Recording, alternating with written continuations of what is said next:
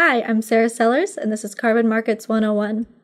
Agriculture carbon markets provide an opportunity for farmers to receive payments for adopting new practices, but farmers have many questions about these programs. We will discuss some questions farmers should ask about carbon credits, specifically questions farmers should ask related to data and agricultural carbon contracts.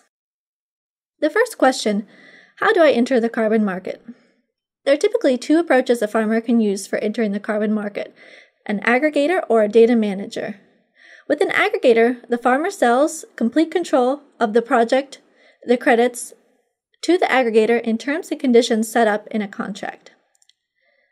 The aggregator then has complete control over carbon credits, when to sell, the price, and the data shared. With the data manager, the farmer pays the data manager to help them enter the marketplace for a fee or revenue percentage. The farmer has not sold real interest in the projects or carbon credits.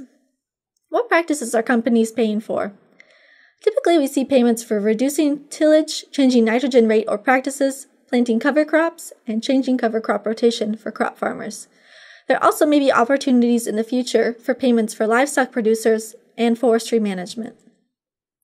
Another question to consider is how long am I locked into a contract for? Carbon contracts typically last for a number of years because it takes time to store carbon in the soil and make sure it stays there.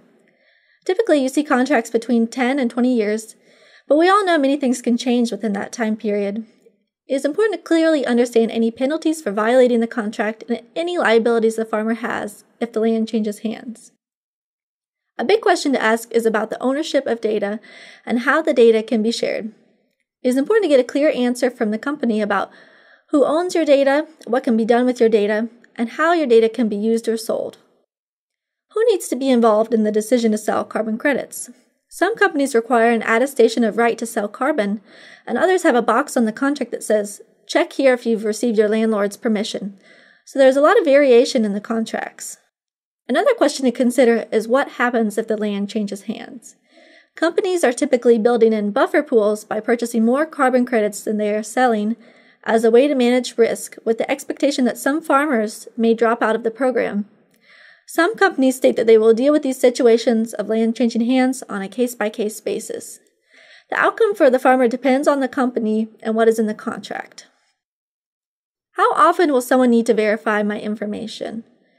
Technologies for measuring soil carbon may include soil sampling, remote sensing, and modeling. Someone may need to visit the farm to collect soil samples or verify information, so it's important to get a clear answer on how often this will need to occur. Data management is an important part of agricultural carbon contracts, and it's important for the farmer to have a clear understanding of the data requirements before entering a carbon contract.